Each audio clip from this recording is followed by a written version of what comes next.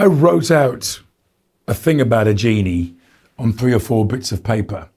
And it was a genie that listened to Public Enemy and was quite militant. Once set free from the bottle, became quite an advocate for black power and independence and, and things like that.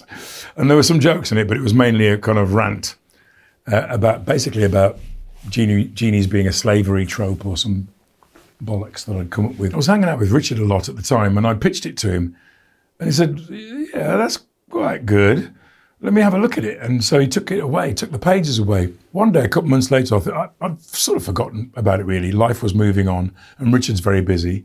Richard said, do you want to read something? And I said, sure. What is it? He said, it's that genie thing you were talking about. I've had a look at it and I've had a go at it. Might be all right, have a look. Well, I follow him to his osteopath. He's got a Chinese osteopath in Notting Hill, and he's having his back cracked for some reason. So I start reading this thing in the waiting room while he's having his back cracked. You can hear Richard going, ah! Fairfing H! Shut the front door! Ow! You can hear that. And you can also hear me laughing. I'm literally laughing my conkers off every 15, 20, 30 seconds, because this was really funny. It obviously had some kind of stream of consciousness, and he'd written about 50 pages, and it was really funny. Promise you, genuinely funny.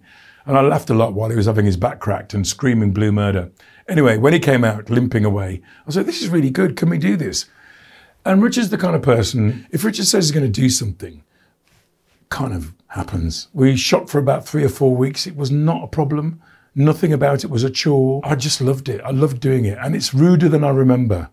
I gave it to a friend of mine to watch with her kids, and she said, oh, we had to not watch it after a while because it was quite rude. But I loved doing it. It was a joy.